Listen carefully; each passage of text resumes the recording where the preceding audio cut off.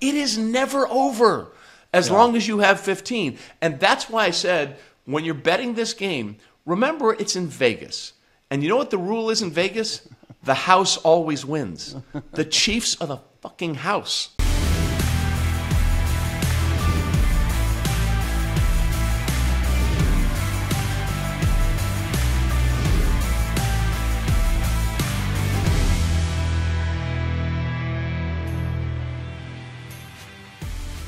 And we're back where we started. Welcome into the post-Super Bowl edition of Chasing It on the 33rd Team. Trey Wingo with Chase Daniel. Chase, lather, rinse, repeat. For the first time since the Patriots of 38 and 39, we have back-to-back Super Bowl champions, and it's the Kansas City Chiefs winning their third Super Bowl in the last 4 years, back-to-back champs. And they do it, Chase, in spectacular fashion, basically as time runs out in overtime with arguably the worst overall team we've had in the Patrick Mahomes era. And we'll get into that in a minute. This game was certifiably insane on so many levels. Yeah, there's no argument about it. This was the worst team Patrick Mahomes had around him. Like, there's no like doubt about it. They clinched the playoffs 2 weeks left in the regular season, like in the division. Right. So, like they were fighting for their lives the whole time, and it just came down to like that playoff run. And ultimately, like, for me, it was the defense in the first half, right? Like, just stay close enough. I thought San Fran's defense honestly played really well against the Chiefs' offense. And look, they did exactly what the Chiefs' offense kryptonite was the entire year. Was they just played press man-to-man coverage, jammed the receivers, got home with a four-man rush, and they won. And they won almost every single snap. Like Mahomes didn't get going. They had 3 points or whatever, 6 points at half, whatever it was. 3 points, three at the half. Yeah, three points at half. And then, like, Travis Kelce, 1 catch, 1 target, 1 yard in the first half. Kittle shut out in the first half. Kittle shut out in the first half, by the way. Yeah. And it's just crazy to me to think that the Chiefs are that freaking good, and Mahomes is that freaking good when you play like that. And there's no panic. There's no panic whatsoever. They just go about their business. Halftime speech for the ages from Andy Reid, and they come out on fire in the second half. Man, it was crazy. Well, here's what I want to get to you about before we get into the second half, which was bonkers and all the machinations of it. You can't win the game in the first half of the Super Bowl, but you can lose it. Yeah. And I feel like the 49ers lost the game in the first half. It was an absolutely dominant performance by San Francisco in the first half. And for them to go into the half only up by 1 possession, that felt like a loss. And I get it, the Chiefs sputtered out to start the second half as well. Mahomes missed time to pitch to Pacheco, although I think that was more on Pacheco than Mahomes, and they couldn't get anything started. But as well as the 49ers played in the first half, for you to only go in up by 7, it felt like you let the game slip away from you right then and there. Yeah, I mean, look, and Purdy started exceptionally well, like 8 for 1100 on fire, and then sort of sputtered down into the last really fourth quarter of the game. That's why I said, I was like, this game's sort of boring. And I know you disagree with me, but I felt like it was a good special teams game and a good defensive battle game. But when San Fran didn't capitalize on the turnover from Mahomes and the Chiefs, like, that was a big deal to me. Like San Fran got 0 points off of 2 KC turnovers. That's the difference in the game right there. And I even tweeted it out. We talked about it before. If you let this Patrick Mahomes-led Chiefs offense and this Chiefs defense just stick around, like, keep it within 1 score, like, it's going to end up in trouble. Like, eventually Patrick Mahomes is going to do what Patrick Mahomes does, and that's go down and score. I mean, it was like an offensive explosion the last 8 or 9 minutes of the fourth quarter and overtime. Like, where has that been the whole game? And honestly, I talked about it a little bit maybe 2 weeks ago on the show. It's like, especially going into Super Bowl, teams are nervous. Like, I don't care what – like, it looked like the Chiefs were in energy-saving mode the first quarter and the second quarter, and be like, you know what? I knew it was going to go into OT, maybe double OT, because do you remember CBS outgoing president Sean McManus said, hey, we're going to have the first ever double overtime game. I'm like, the NFL is scripted. Like, it's scripted. That. Yeah. Yes. It's just like, what are we doing? And then the Chiefs were just like, both teams, other than the offense for San Fran, I thought started just really slow. Like, it was just a boring first half. They got that 45-minute halftime with the Usher performance and all that Jazz. It took forever. They were late getting that on, and then just decided, hey, you know what? It's time to play some football. It's time to play some real football, score some points. To your point, there's a couple things I want to get to before we talk about Mahomes, who's just so far an outlier now. People like if you're trying to denigrate what we're saying from, you're just making shit up right now. Okay, you're just making shit up because it's not like, just go away. Like, you don't understand a thing. Like, some guy was giving me grief on Twitter. I texted something about the Chiefs, and they said, did they pay you to tweet that? And his handle was, why do I watch sports? And I said, no, but I can understand why your name on Twitter is why do I watch sports, because you don't have a fucking clue. You know? But I mean, like, but to this point, what you just said is why I will die on this hill forever. And Mahomes is the reason they won the game. But the only reason they were in the game was because of defense and special teams. Look at the Chiefs' special teams in this game. Okay, they block a kick. They get a muffed punt. They get a 57-yarder from Harris Butker, the longest field goal in Super Bowl history. By the way, feel bad for Moody. His longest field goal in Super Bowl history didn't even last a half, man. What are we doing? Like, didn't even make it to halftime. Less than 30 minutes. But to your point, right? The Chiefs' defense kept him in the game. The special teams were the real stars of this game, and the coaching from Steve Spagnuolo, the defensive coordinator, and Andy Reid's play calling in the second half all led to this victory, which was executed by Patrick Mahomes. So this is why it says on my Twitter bio, as much as I believe Patrick Mahomes is the outlier of all effing outliers in the history of sports, not just in the history of football, in the history of sports, okay? Yeah. Teams win games. Wins and losses are not a quarterback stat. Teams win games. Teams win championships. And to me, that was the overall experience I got from this game. This was an entire team effort from Kansas City. Yeah, I mean, I'd agree with you. But also, Mahomes had over 400 yards of offense and 2 touchdowns. He's insane. So he's insane. I think wins may be this quarterback stat because he took over the game in the second half. But yeah, I would agree with you. Like, the coaching job that Andy Reid has done this year.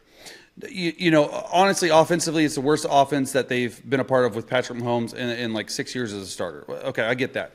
But to stick with it through all the receivers' drops, through all the injuries, through everything that you're doing, keep this team together, even when you're losing like 4 out of 6 or whatever they lost, something crazy. I don't even know what they lost. 4 out of 6, 4 out of 6, yeah. So I guess I do know what I'm talking about. And they go through that, and then he keeps it together. Spags has the defense rolling, and it's just an all-encompassing job. And then, look, dude, Mahomes, okay? Like, I just keep going back to it. 3rd Super Bowl win in 6 years as a starter. 3rd Super Bowl MVP in 6 years as a starter. He's only 28 years old. He's only 28. Go ahead and goat him. Like seriously, like, I just don't know what else he can do. He had like no receivers that were playmakers like throughout the year, other than Travis Kelce. Like Rashee Rice finally, I think he's going to be a guy next year, but he's a rookie. MVS stepped up at major times in this playoffs. Mecole Hardman, 2 huge catches. Like, obviously the game winner, but that 53-yarder where 31 for the San Francisco 49ers just got turned around. Like, what are you doing? Like, huge plays at huge times. And, oh, by the way, they pulled out Corn Dog when they needed it the most. They back-to-back years, game-winning play, call Corn Dog, let's go, huge win. And, yeah, dynasty. It's a full-on dynasty. Yeah, there's no doubt about that right now. For those that don't know what you're talking about, Corn Dog was the play they called twice in the Super Bowl against the Eagles. One to Kadarius Toney, who they were so confident they could win without him, they didn't make him active for this game. And then they called the same play to Sky Moore on the other side, and he ran the wrong route. And those are the last 2 touchdowns in the game for the Kansas City Chiefs. Corn Dog, and they pulled that one out, in and out, and Mecole Hardman comes away with the touchdown. By the way, with all due respect to Joe Flacco, Mecole Hardman started the season benched by the Jets, and he ends up catching the game-winning touchdown in overtime as time is running out in the Super Bowl. I'm sorry, Mecole Hardman is the comeback player of the year. Like, comeback player of the year. Joe, you got to return the award, baby. I mean, I love you, and we were big Joe Flacco fans all year long, but no. Ixnay. It is Mecole Hardman, who came back from the ashes of the Jets' frickin' disaster with the world's most annoying player in Aaron Rodgers, to come back and catch the game-winning Super Bowl touchdown in overtime. But to what you're saying, all right, do we want? Let's start and end. It is a dynasty. There's no question about it now. Easy. There's no debate. It's not. If you feel that it's not, then there's something wrong with you. Okay, you're the problem if you do not understand. Yeah, there's not a this feel is a thing. dynasty. It's just pure facts. Yeah, these are just the numbers. 4 Super Bowls in 5 years, first back-to-back since the Patriots in Super Bowl 38 and 39, 8 straight AFC West titles. They've never not made it to the AFC Championship game since Patrick Mahomes became the starter. If that's not your definition of a dynasty, do the crossword, do Sudoku, do Scrabble. Sports ain't your thing, man. Scrabble. Yeah, no, totally. And then honestly, Trey, it's never been done. And Travis Kelce said it on the podium. He's obviously coming back. Big news because there were some whispers and rumors that he was may never not coming back. Yeah, maybe, okay. But three-peat. Like it's never been done before, ever in the history.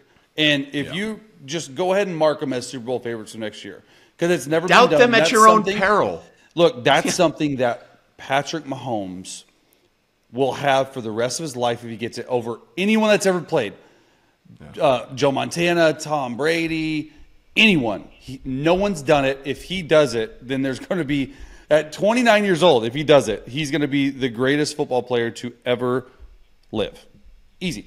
Yeah, I don't disagree with you. And here's why I say I think that Patrick Mahomes is not only the greatest football player of this generation, I think he's going to be the greatest football player of all time when it's all said and done. He's done something that no one has done in the history of team sports now. Okay, let me explain.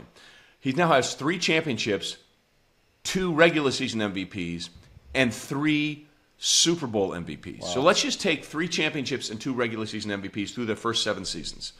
Larry Bird did that. Bill Russell did that. Mickey Mantle did that. Stan Musial did that. Joe DiMaggio did that. Guy Lafleur in the NHL did that. He is the first football player. He is the first football player ever to join the list of these immortal. And these are all the greatest of all time when you look at them. So you're talking in all of sports, man. Patrick Mahomes is the guy in all of sports. In all of sports, we now have this. Wow. Okay, so and he also has 3 MVPs to go with it. 3 Super Bowl MVPs or whatever, the Stanley Cup Finals, NBA MVP, World Series MVP, however you want to slice it. He's done that better than anybody else in their chosen profession. And he's only 28 years old. But here's the thing that really drives home the point for me, okay? And I get it. It's a team game. If the Chiefs didn't have their special teams, if the defense didn't stand up, if Steve Spagnuolo didn't dial up, and we'll get to coaching in a minute, if he didn't dial up all those all-out zero-cover blitzes in critical situations, they wouldn't have made it to overtime, and they might have had to need a touchdown to tie in overtime. But here's the number that I want people to focus on. The NFL has kept quarterback stats since 1950. That's as far back as they can reliably go. Okay? I'm gonna like this. This was the 11th game in Patrick Mahomes' postseason career where the Chiefs were down by 7 or more points. Okay, they were down 10. By the way, in all 3 of the Super Bowl wins, they've been down double digits. Okay, they were down 10-0. This one, they were down 20. They were down 10 at the half to the Eagles, and they were down 10 with 8 minutes to play in Super Bowl 54 against the 49ers. They won all 3.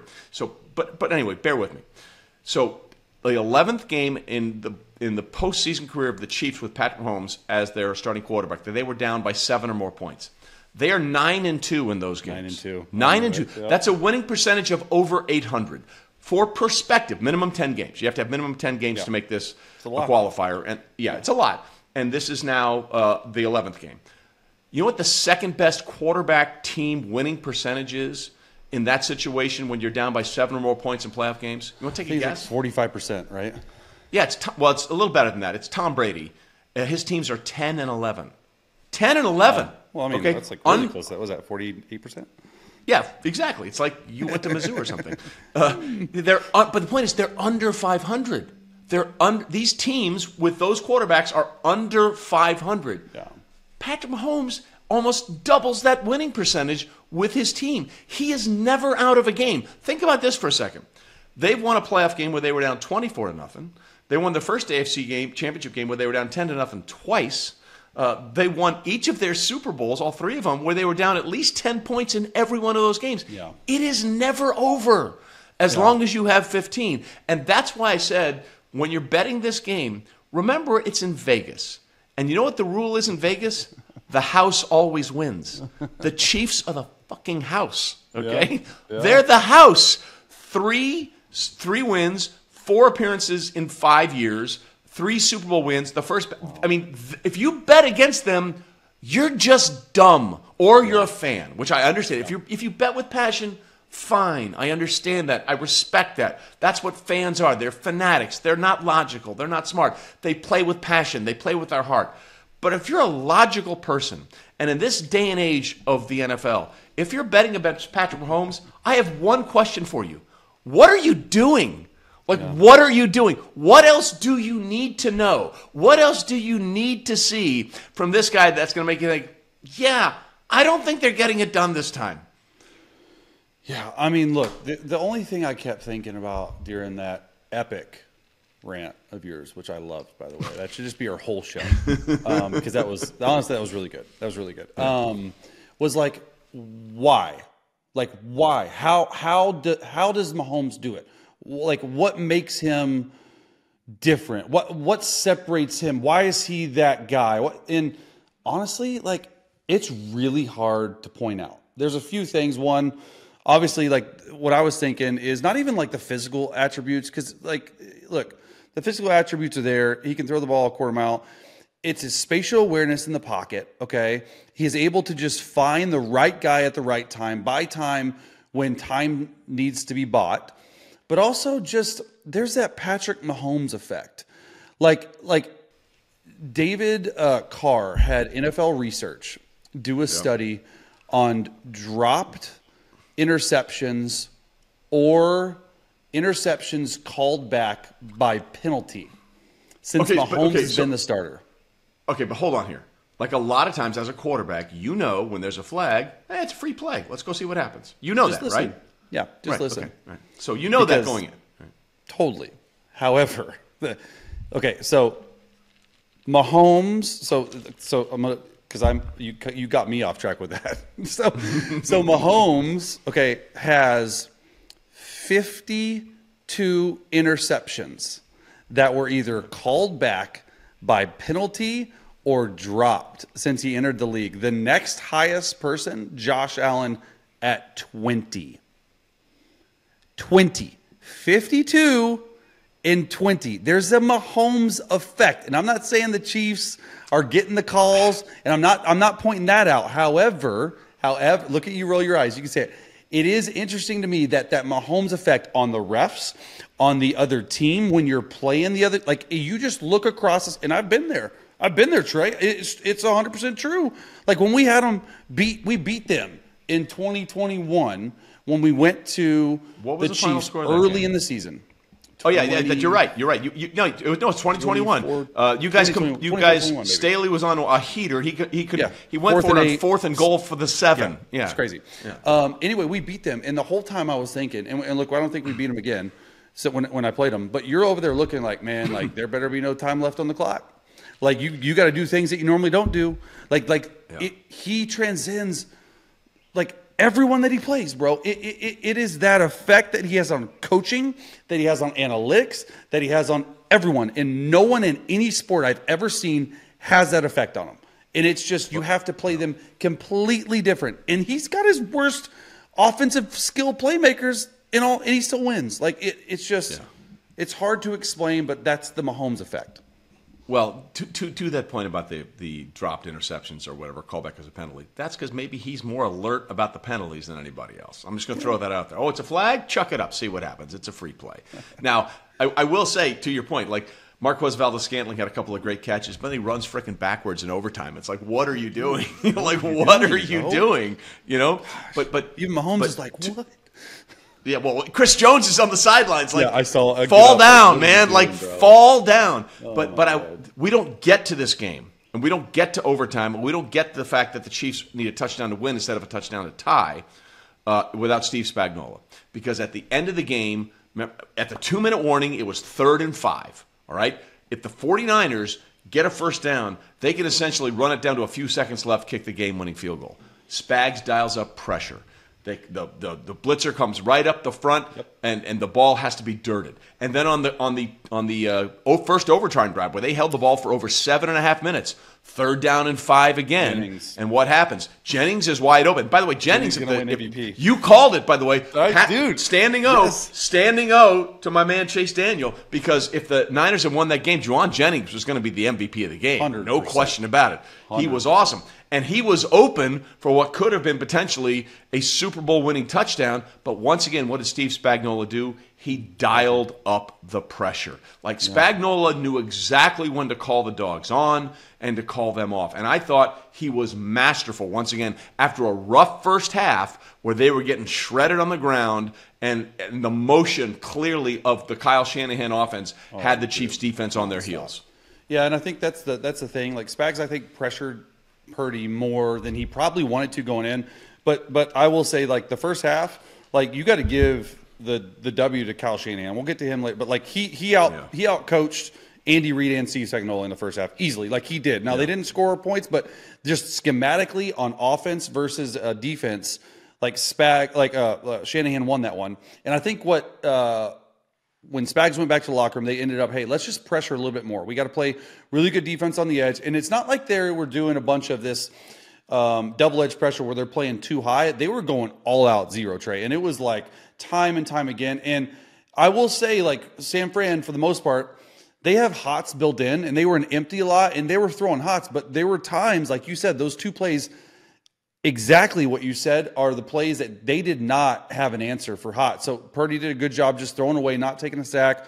Like that one to Jennings, I'm telling you, that was escape route down in the red zone was huge. And I think that is what made the difference. And then Spags, I mean, look, he's the first ever 4-time Super Bowl winning coordinator. Like, give him his, like, how come he hasn't been talked about as a head coach?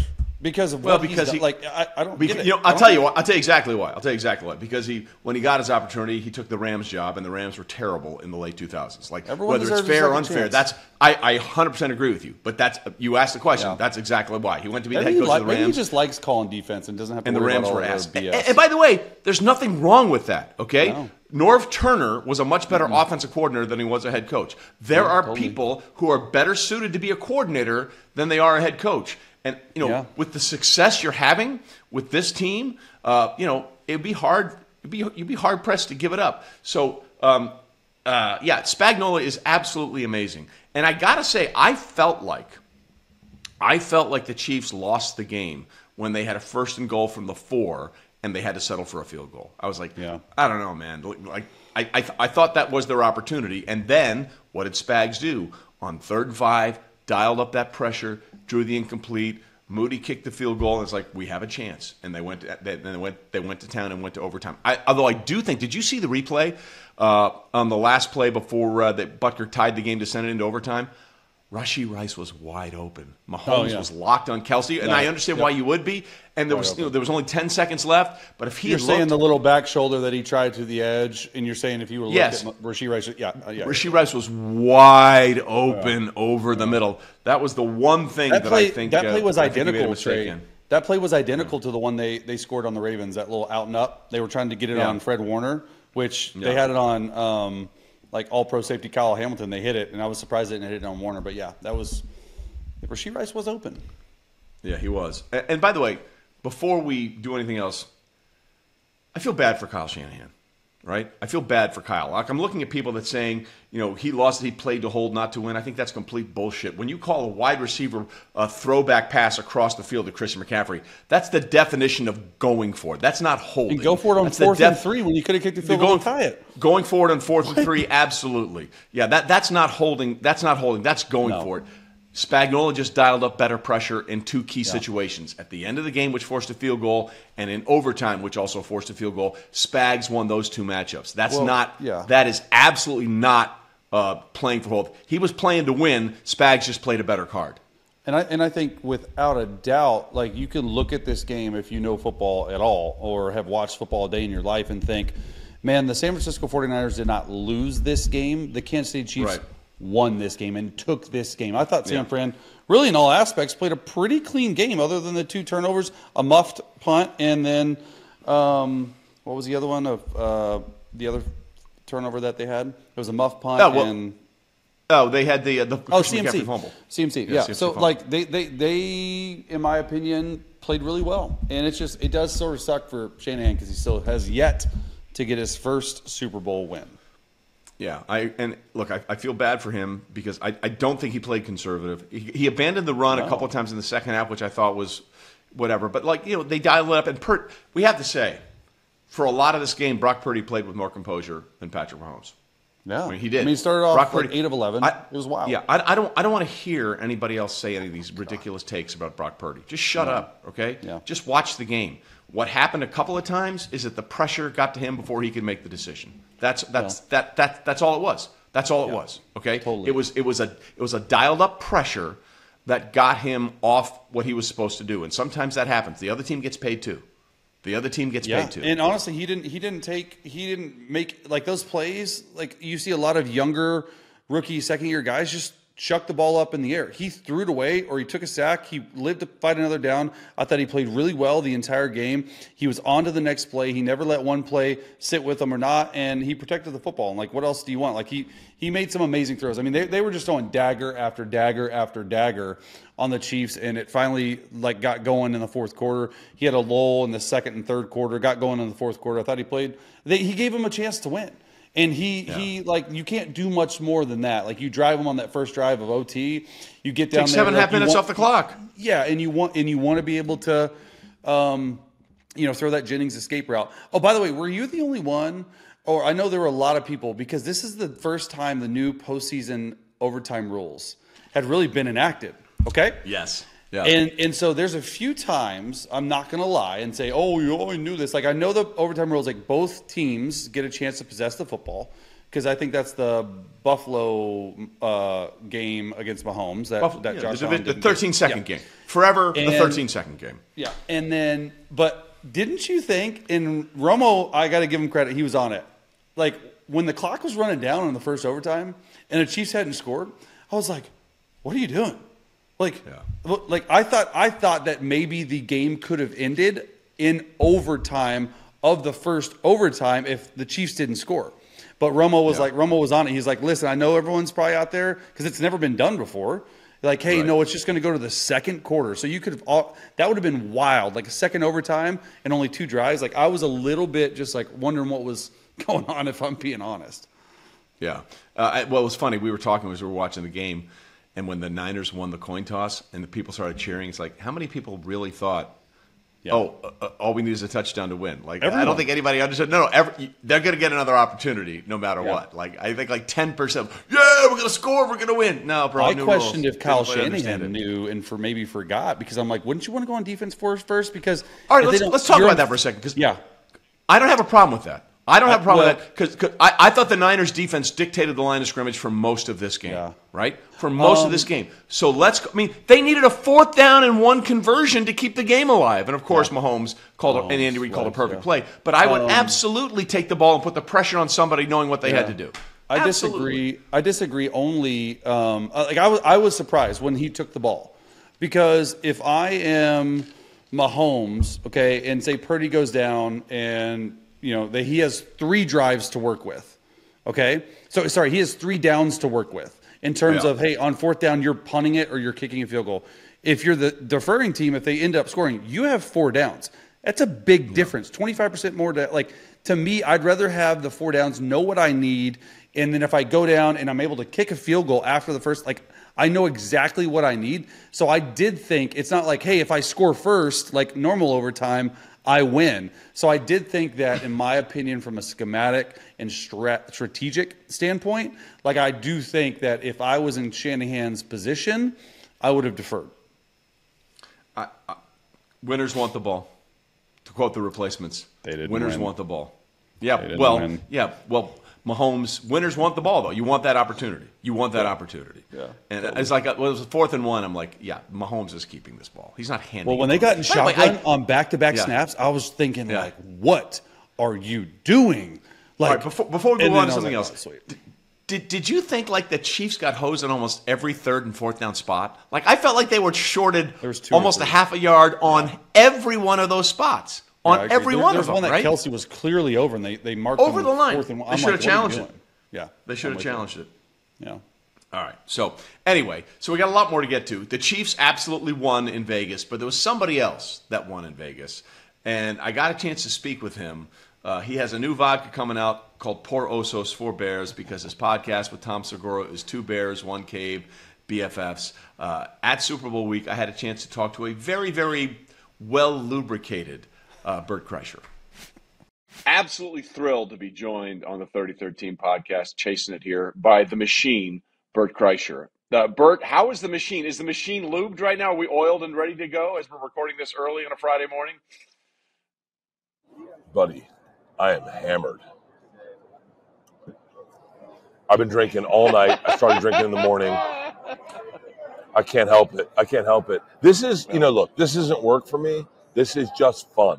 This is the fun stuff. The work is staying sober for the show, putting on a good show. We got a show at the MGM Garden Arena Saturday night. Friday, I'm just partying. Yeah. How do you do it, man? I mean, I know you get the nickname of the machine because you go harder than anybody, and then you clean it all up. But how do you get the balance? Like, how do you make that work? Yeah, anxiety. I think, number one, it's about being punitive in the mornings and waking up and feeling like one day I will die, it will go dark. I'll be looking at my wife's eyes, and that's the last person I'll see. So you better get up and get on the treadmill, buddy. You don't want that to happen today. So, yeah, I am an anomaly, I think, in that I love to party, but I do love working out. I love working out. I love sweating. I'm in the sauna, I'm in the cold plunge. I get morning sun, all the stuff they tell you to do online. I do, but I also booze it up. I love the sparkle of a buzz. I love it. I'm feeling it right now. Well, listen, you got your new vodka, right? Por Osos, which means 4 Bears. Obviously, yeah. a play off the podcast you had with Tom Segura. 2 Bears, 1 Cave, and I are BFFs. Now, listen, I heard you were a big Tito's guy, man. So is this hard for you? Because I'm a Tito's guy too. So this has got to be like good and bad at the same time. It was tough. I'm not gonna lie to you. I got emotional. This sounds so stupid right now, but I got emotional when I ordered my last Tito's and soda. Because for years my order's been double Tito's soda, big glass, no lime. It just comes out of my mouth. When I took my daughters to Italy, they were like, I was like, they're like 19 and 17. I was like, you guys can drink here if you want, and they're like, really? So the waiter came over. My daughter Georgia goes, double Tito's and soda, big glass, no lime. I go, no, you can have wine with your dinner. What are you doing? She goes, well, that's what I've heard you say. It was tough the last time I ordered one, and now it rolls off the tongue. Double Osos and soda. It sounds so beautiful. But, look, I am a big Tito's guy. I've always been a big Tito's guy. I think it was a misstep for them to not bring me into the company, personally, considering the owner's name is Bert also. But when we went and tasted the vodka, I looked for a similar vodka. I'm not going to lie to you. A well-rounded vodka that doesn't overwhelm the drink, that allows you to drink it straight on the rocks, drink it neat. We can drink this neat, and you can mix with anything. And it really, honestly, just brings fun to you. Me and Tommy tasted them together. We landed on 2. We then taste tested them on our podcast, and I love this vodka. I love it so much. Yeah. I'm drinking it this morning. Well, there you go. And by the way, fun fact, you said Tito's vodka's first name is Bert. His last name is Beverage. It's spelled differently, but that's my favorite thing. The guy's last name is Beverage, which I think is one of the greatest things of all time. Randy the Macho Man Savage, that wasn't his real name either. Also true. Terry Bollea is Hulk Hogan. Yeah, exactly. So listen, are you I know you're a big football fan. I know you're a Bucs guy. You're went to FSU. But what is it about having the Super Bowl here this week that has been the most fun for you? So I got to be honest with you, the Super Bowl sucks. Like, the actual Super Bowl sucks. Like, correct. Going to the game, I went to the game last year. I paid $120,000 for 6 tickets. Way overpaid. Yeah. This year, I'm rolling out. We have a show Saturday night. I'm rolling out at like 4 in the morning on my bus. I'm heading back to LA. But this event, Media Row, Radio Row, seeing that Eli Manning is right there. He's right there. And, Eli's boring. Trust me, Eli's boring. He's nothing. Eli's nothing. He's boring. He's a drip. Both those, listen, you can't have a dad like Archie and be a partier. You think he was like, boys, take your shirt off, have a good time. It's New Orleans. No, he was like, guys, run routes.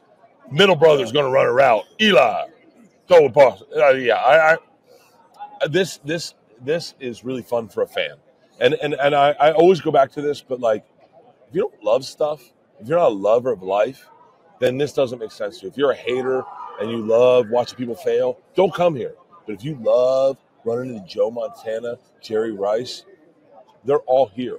I had pizza with Derek Brooks, number 55, 2014 Hall of Fame inductee, 2000 Walter Payton Man of the Year. I mean, if you're a fan, this is amazing. I wish more fans could experience Radio Row. Because, look, I had to work my ass off to get on Radio Row.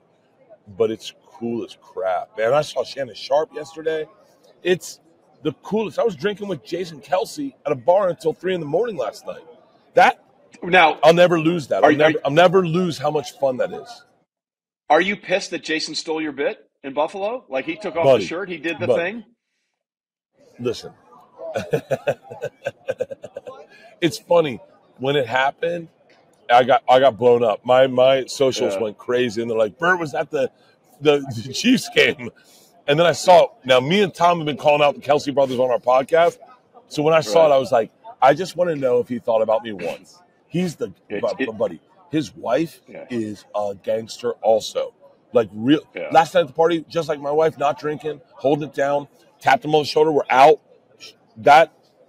Man, he's the coolest dude in the world. I could never be jealous of that guy for his success. I just celebrate that dude. Give him love.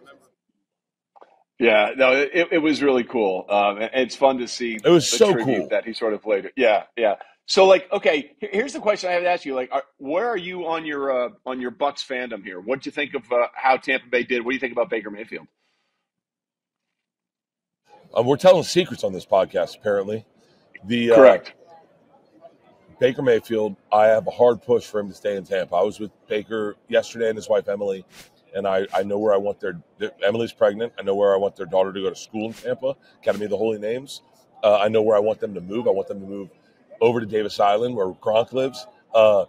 I am committed. And listen, Brian Glazer, if you're listening, I'm going to do the hard push. I'm going to call in the media. I'm going to start a groundswell. We need Baker Mayfield. We need Baker Mayfield. Mike Evans, I love that team.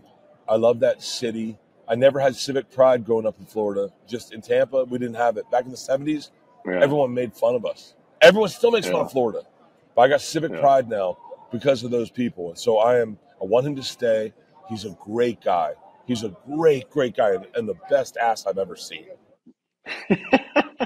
Baker is Tampa. His ass is a badonk. Yeah. Buddy, I took a picture of me and him and our asses together. His ass is explosive. These are things we are telling secrets because that's something I was not expecting to come out of Bert Kreischer's mouth today. So we know. Buddy, that, look around. Jason, look around the NFL. The thing that's different about these guys is their asses. That's what separates the men from the boys. A big, solid ass. Baker's got it. Son, what do you want to be? I want a football player. Get a solid ass, and it's all yours. That's all it takes. Yes. Work on your glutes. Perfect. It's all about explosivity. Explosivity and a little Porosos vodka. Bert, I know you're busy. We appreciate the time. Right. Huge fan. Thanks for being with us. And, feel free to take your shirt off right now if you want to. Trey, I've already had notes from the NFL to keep it on. Yeah. Ooh. Let's go! Let's go! All right, brother. I appreciate you, man. Thank you.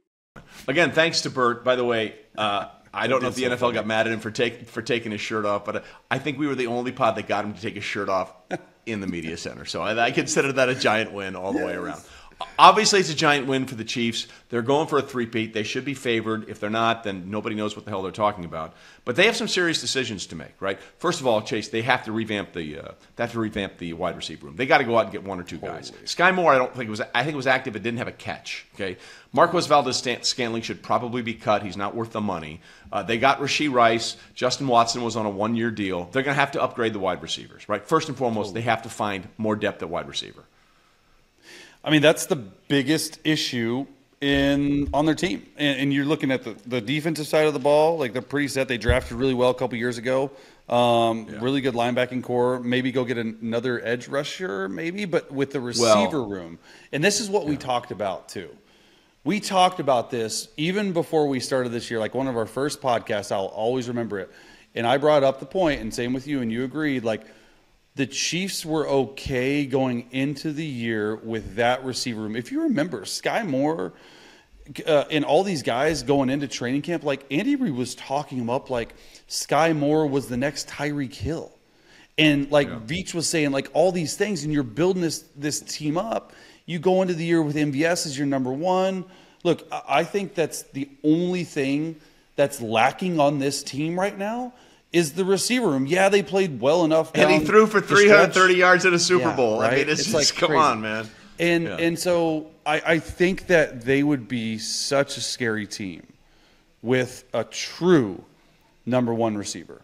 Like an actual speed burner at receiver, or like a T. Higgins even, like somebody like that who's a free agent needs to come in and help Mahomes out. Well, you know who else is a free agent? It's Mike Evans. I'm just going to throw that out there. Mike Evans has made a lot of money in his career. And put one of these on. Put one of these on. The other thing for the Chiefs, they have some decisions. You want to catch balls from Baker or Patrick Mahomes? I mean, like that's like saying, do you want filet mignon or do you want a dirty water dog from the streets of New York City? With all due respect to Baker, whom I love, and I hope he continues to play Baker really well for a long time. like, I love Baker, but it ain't the same thing. Like it's just not the same thing. But they have some decisions on defense. Willie Gay, L'Jarius Sneed, Chris Jones, all free agents. Drew Tranquill, who played Gribbs on a one-year contract. Tranquill's gone. Willie Gay's probably gone. I think they'd like to find a way to keep Chris Jones and Sneed. I don't know how you feel about it. But if for me, if it's a guy who brings constant pressure or a cover corner, give me the pressure guy all the time, because a pressure guy can eliminate all the receivers. A cover corner can only get rid of one. Yeah, and I don't think that – I mean, look, they're going to – from what I've heard, they're going to try everything in their right power to keep Chris Jones. Like Chris Jones is not only what he does on the field – right, like that. Obviously, he's a great, but like his locker room presence, other than Patrick Mahomes and Travis Kelce, he's like that third dude in that locker room that is just always in it from a leadership standpoint.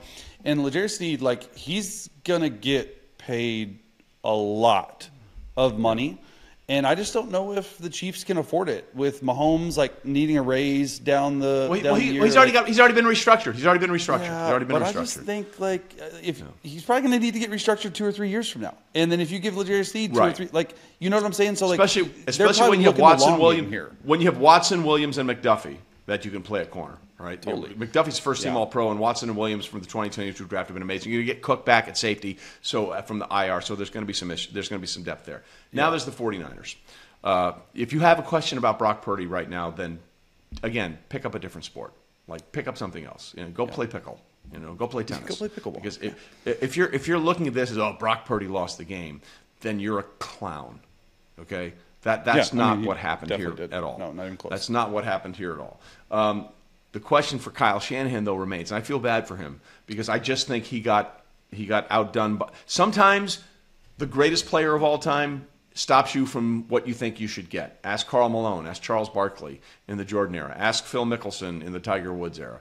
The other guy's just freaking better, okay? Yeah. But Kyle now has to live with the fact in the 3 Super Bowls, one as an offensive coordinator, and when they were up 28-3, and he called a 7-step drop on 3rd and 1 with a 16-point lead with like 8-9 minutes to play, and twice against the Chiefs, he's had a double-digit lead. He's won none of those games as a head coach. I feel bad for Kyle, but that's going to be the thing.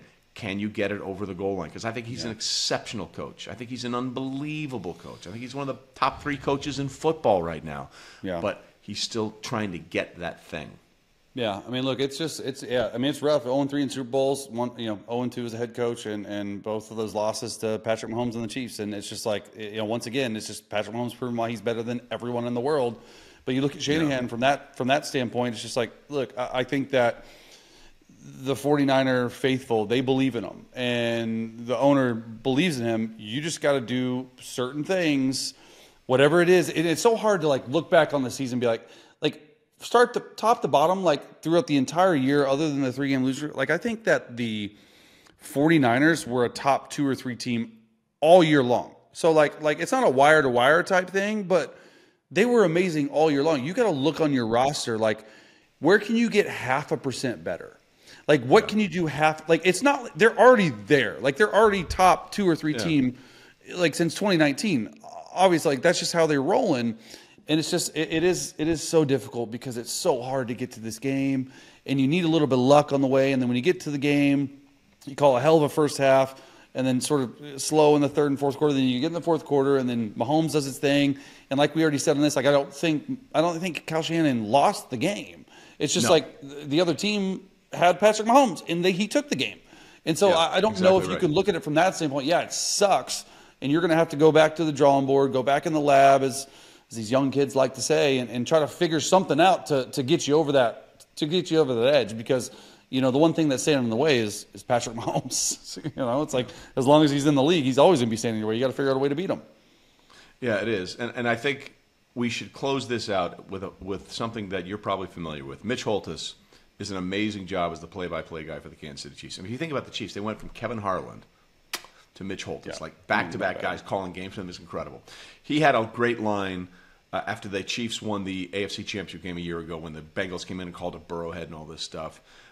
And he said, you can doubt the Chiefs, you can dislike the Chiefs, you can disrespect the Chiefs, but you're going to have to deal with the Chiefs. So to paraphrase the great Mitch Holthus, who is unbelievable at what he does, after this Super Bowl, I would just like to say you can dislike the Chiefs, you can doubt the Chiefs, you can disrespect the Chiefs, but you're going to have to deal with the Chiefs because it is a dynasty for the Chiefs. Dynasty, baby. And for now, there is no doubt, and they have to be the presumptive favorites to be the first team in the history of the NFL to win 3 straight Super Bowls when the 2024-2025 season begins.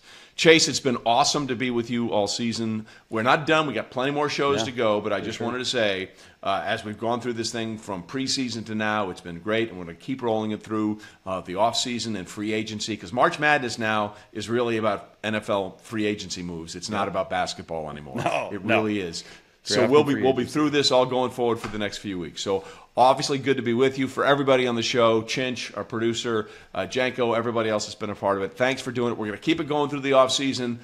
Have a great weekend, everybody. Start your Monday off right, but understand we're seeing historical things in the history of the football that we've never seen before with Patrick Mahomes and the Chiefs.